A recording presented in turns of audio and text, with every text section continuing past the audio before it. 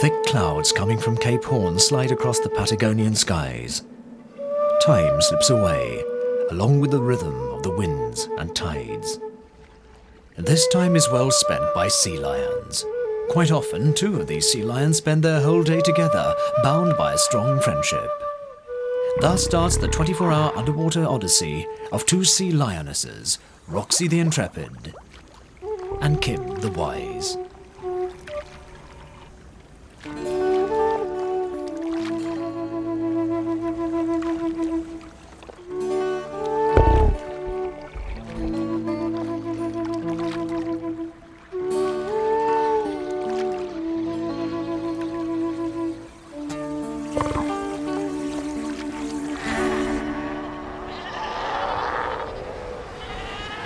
Middle March, the height of summer in the Southern Hemisphere.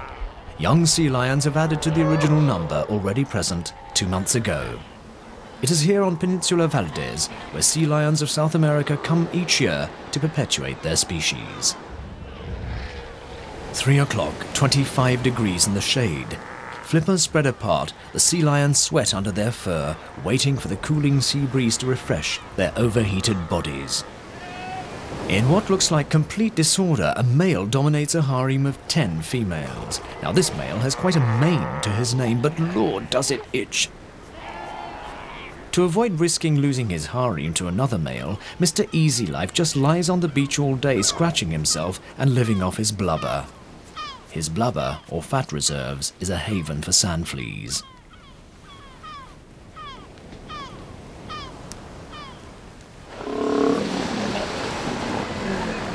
From one to another, all the females are infested with these parasites. Among them, Kim, an adult female about 20 years old, dressed in a caramel-coloured coat. She is wise and placid. At this instant, she devotes herself to her youngster. She gave birth to him 2 months ago. He was conceived the year before.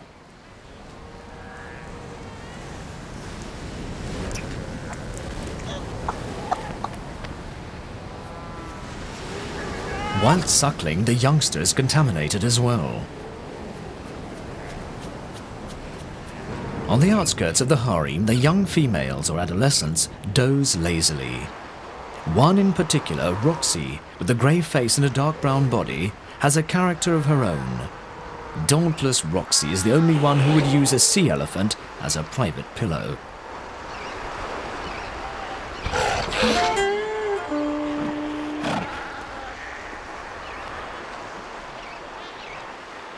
"4 o'clock.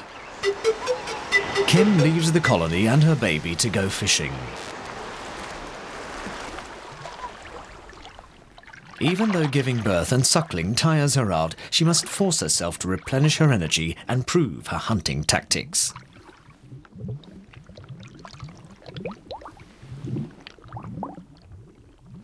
And here is today's victim. One down. Like mother, like son. For Kim's baby, every reason is a good reason to play, no matter what object is used.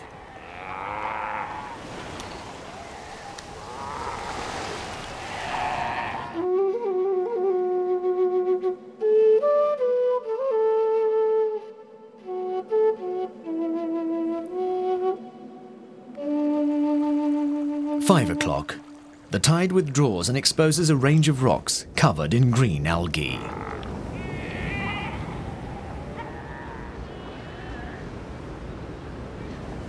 Roxie has left her private pillow and goes off for a swim. But it is already late and the sea is far away.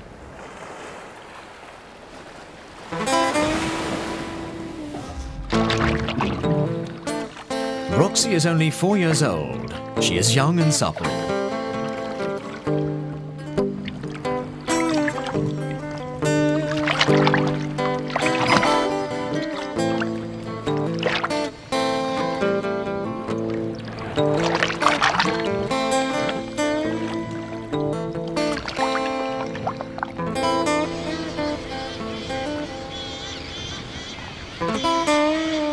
She has all the experience she needs to caper about, but for fishing, she still has a lot to learn. She still doesn't know that her moustache or vibrissa is useful in finding food under the sand.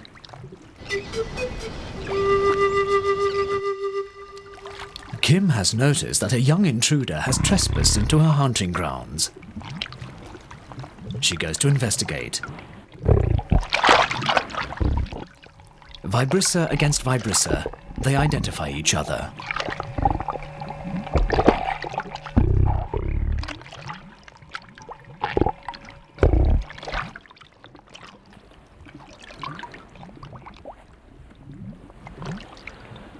No combat occurs. In fact, just the opposite. They go off together to hunt grouper.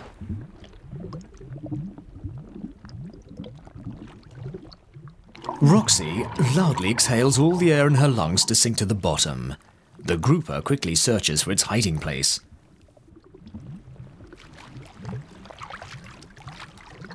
The sea lionesses hover silently.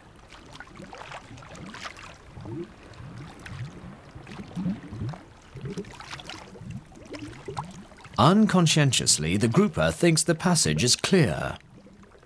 Kim listens. Her vibrissa can detect the slightest vibration. Kim has just felt a ripple of water coming from a couple of meters away.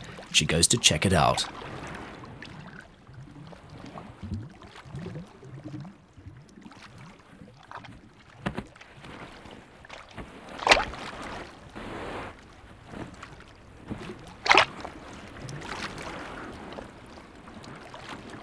Roxie seems cross at being overtaken. She will have her revenge. The only problem with grouper, and Kim knows only too well, is that they have dorsal, razor-sharp spines. It is difficult to know from what angle to make the attack.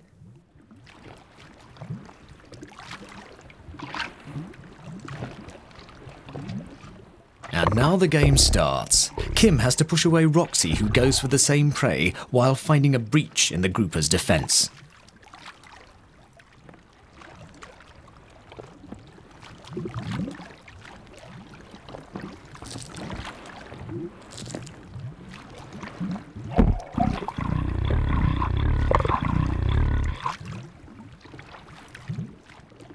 Kim has found the grouper's vulnerable spot, the nape of the neck. Roxie hangs in, trying to get to the prey first. She surprises Kim by arriving all of a sudden, stealing the fish and trying to break it up into small pieces.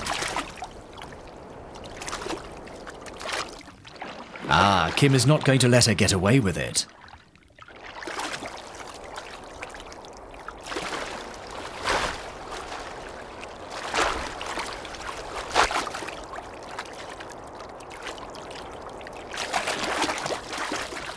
Finally recovering of what is of right, Kim takes her prey to the sea floor and devours it. Once again, Roxie knows that she has been defeated by the force of experience. Kim starts to enjoy her prey by eating the easier bits, starting by opening it up by the stomach.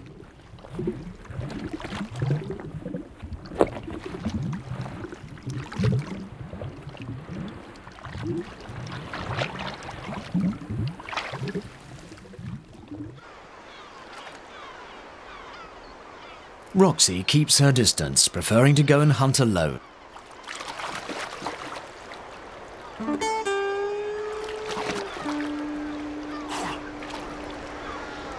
The easy parts devoured, Kim finds herself battling against the leather-coarse skin to eat the rest.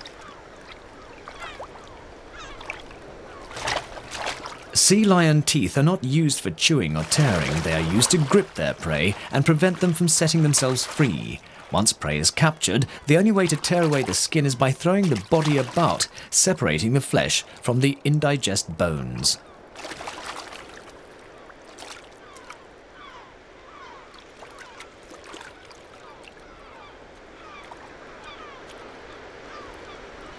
An hour later and hardly anything is left.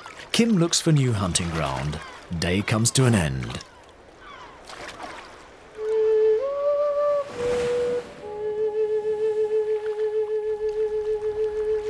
Not far off the coast, Roxie frolics about in the water at sunset.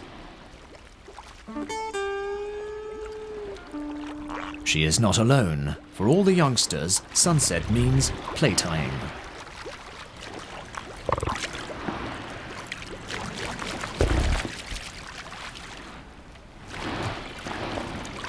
Whilst playing, they educate their bodies into playing vital games which will be used when they are adults, such as aggressiveness, submission and seduction. The School of Waves teaches them new games and new pleasures.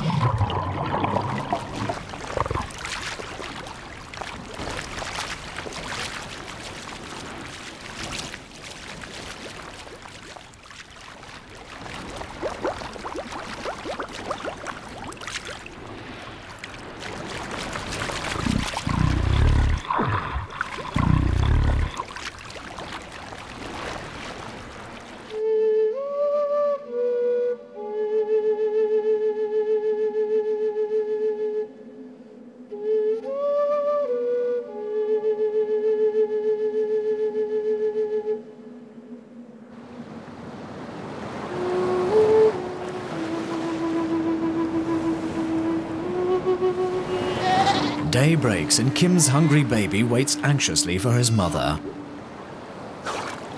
Kim has reached the colony but lingers in the water, playing about with the colourful titbits in the sand. When a powerful mussel sieves its way through the sand, no mollusk can use the protection of algae to hide away. The only way to become invisible is to camouflage their bodies.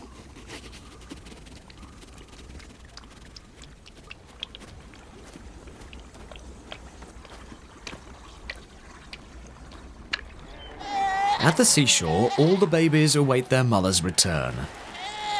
There are two ways in distinguishing their baby from the rest of the bunch: their scent and cry, which since the first hours of life have united them to their mothers.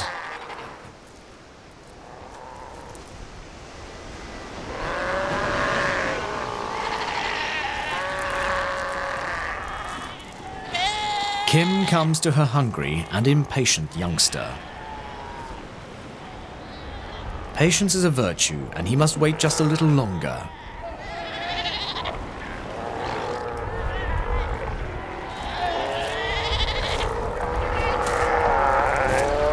She will only let him suckle further up the beach. It is 8 o'clock, and the sea tides are rising.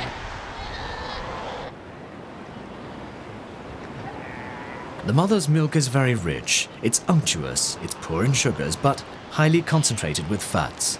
At each suckling, the young sea lion swallows between 3 to 4 litres, an athlete's diet. But for now, the sea is coming in.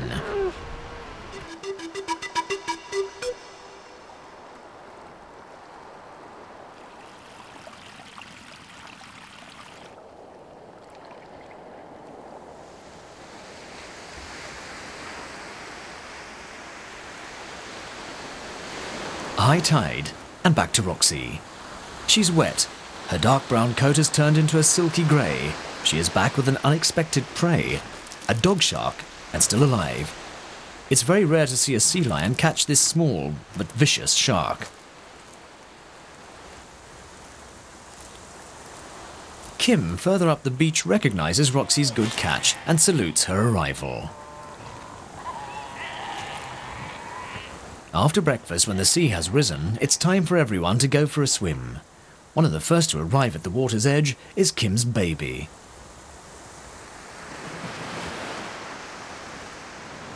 The youngsters venture out to discover a new world. By the age of 2 months, they already know how to swim, but are completely oblivious to danger that surrounds them. Kim's little baby, like the others, has no idea that a potential killer can surge from a wave at any instant.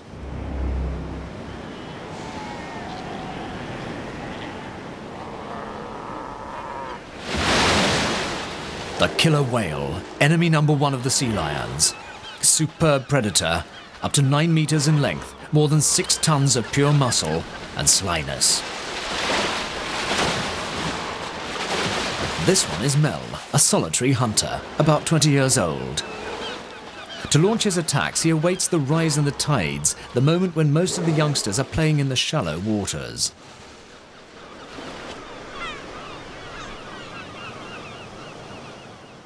Giant petrels and other scavengers are always around to pick up the rests.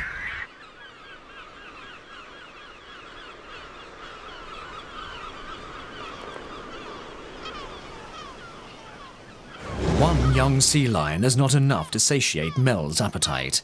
He hovers in front of the whole colony to block access to the sea. For Roxie and her companions, this is another opportunity to play another game, attracting Mel's attention if they want to go out to sea.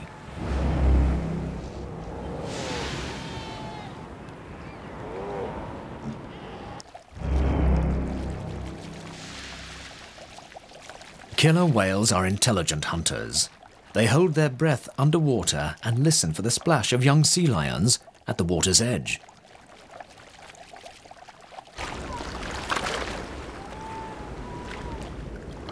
The only way to detect a killer whale in the water is by seeing its dorsal fin, which reaches a height of about 6 feet.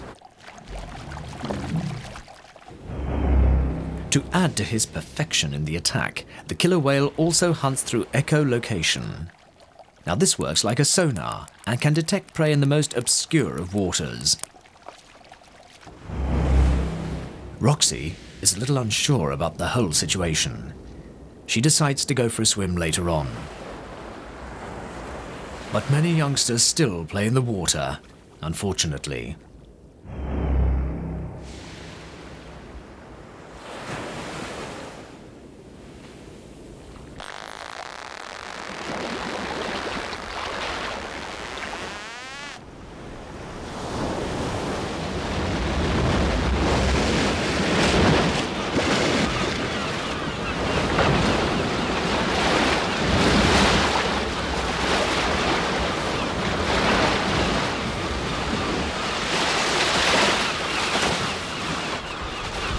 The second attack is a success, once again.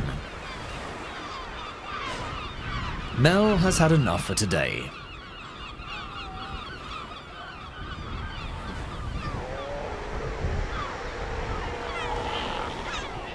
Today, 2 mothers have lost their babies, one of them being Kim. With no more attachments left with this colony, she leaves in search of a more secure colony. The male seems surprised, but one female leaving is of no importance. He has other females to think about.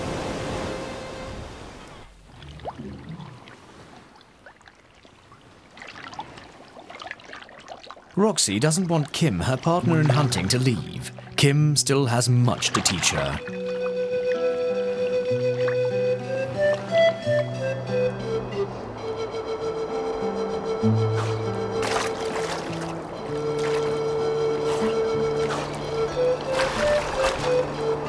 "1 o'clock, a colony is sighted. It looks safe enough, but she must get there first. Roxie, with all her young energy, is the first to try and climb.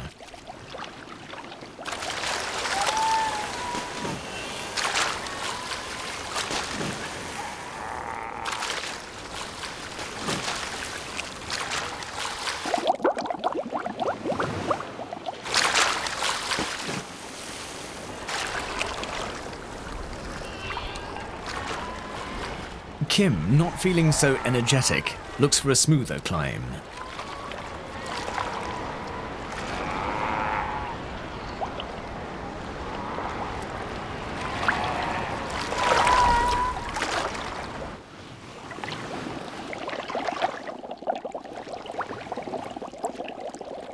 Whilst Roxie continues trying to escalate the cliff, Kim has swum all the way around the colony to find easy access. In vain. She must wait for the next full tide to reach the colony. High tide will be late at night.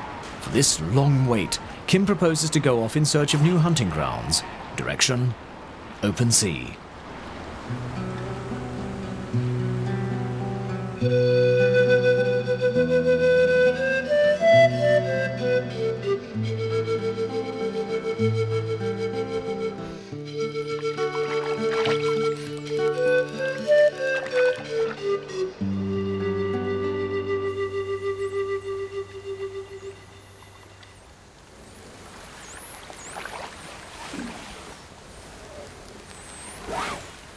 On the way, they meet with extraordinary mammals. dusky dolphins. Like killer whales, they also detect objects through a biological sonar system. An object as big as a sea lion is quickly noticed.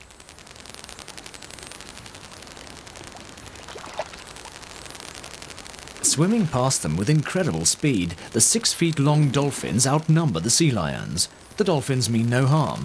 They don't attack the sea lions as prey or as potential hunting enemies.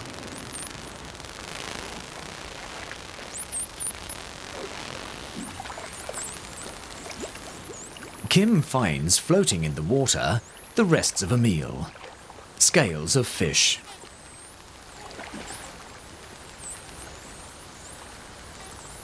There is no doubt that dolphins are the cause, but there is no fish in view, which is strange. Another pod of dolphins come and join the original group. Roxie goes off to meet them. She seems to enjoy playing around with these living torpedoes.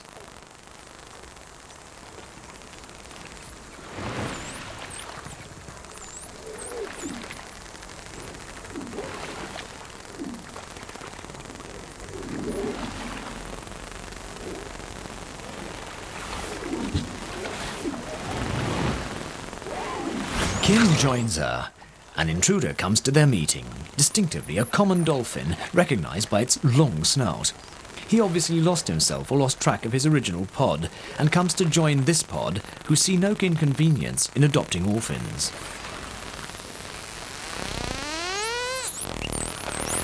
The pod is now all present. The leader sets off the signal, ordering everyone to plunge into the depths.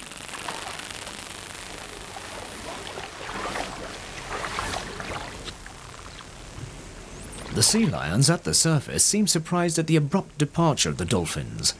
The dolphins have gone to eat 100 meters below, and their favorite menu shows face, an enormous school of anchovies.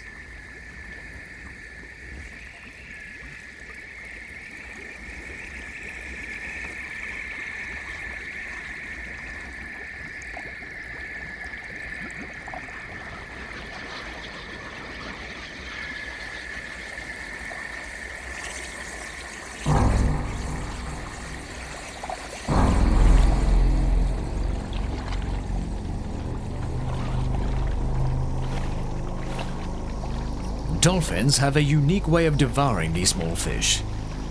They round them up into a tightly packed school and push them to the surface of the water. When ready, all they have to do is head first into this ball of food.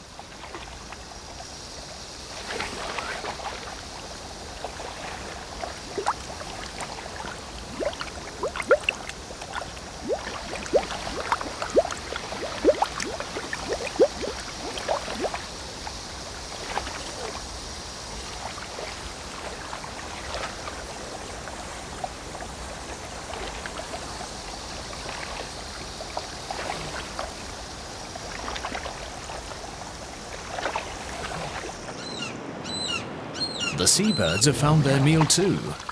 The meal starts for everyone, or almost. Kim and Roxie are perplexed. They waited for the dolphins to come back to the surface, but they didn't arrive at the same place they were before. In the meantime, the dolphins are letting bubbles of air into the water to panic the fish, and then they launch their ferocious attack from all angles.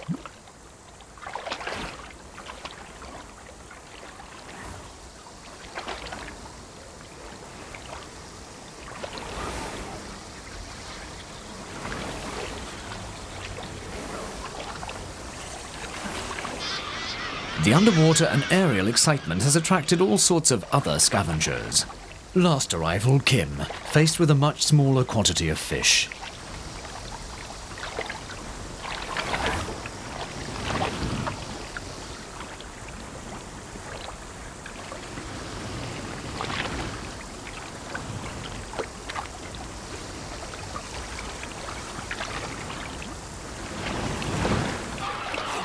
The two sea lionesses, thanks to the seagulls, realize that the dusky dolphins have found another school of anchovies, and this time a larger one. Dolphins share their food graciously. They leave the massive school of panicked fish to the two sea lionesses. It's time for a binge.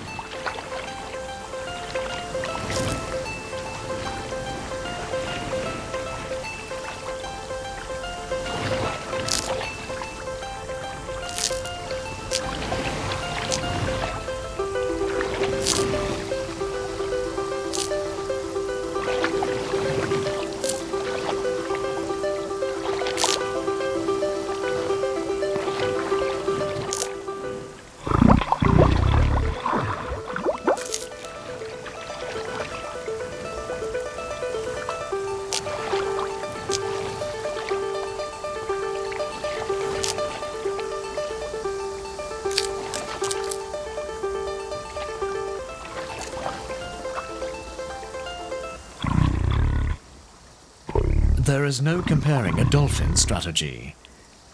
Here is Kim and Roxie, individualists, opportunists, aggressive. Friendship ends when food is in sight. But as soon as the reason for their rivalry disappears, their feelings to one another vanish just as quickly. They're once again friends, until the next banquet.